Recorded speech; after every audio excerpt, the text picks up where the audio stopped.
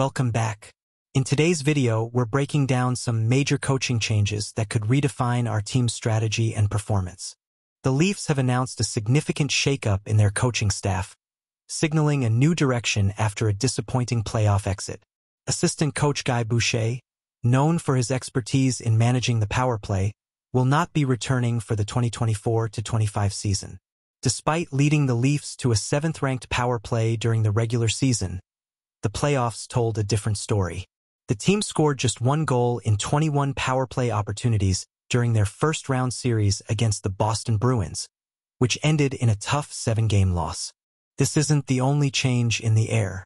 Remember, the Leafs parted ways with head coach Sheldon Keefe in May, shortly after their playoff departure.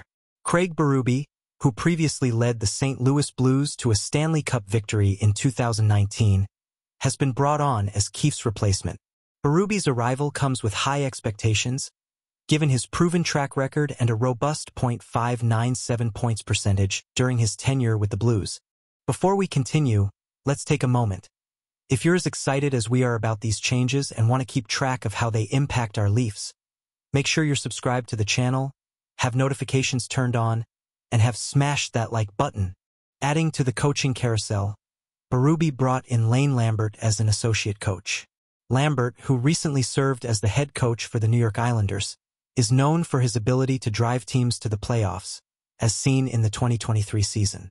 Alongside Lambert, Dean Chinoweth will not be returning, marking another strategic pivot in the Leafs coaching staff. Do you think these changes are enough to bring the Stanley Cup to Toronto?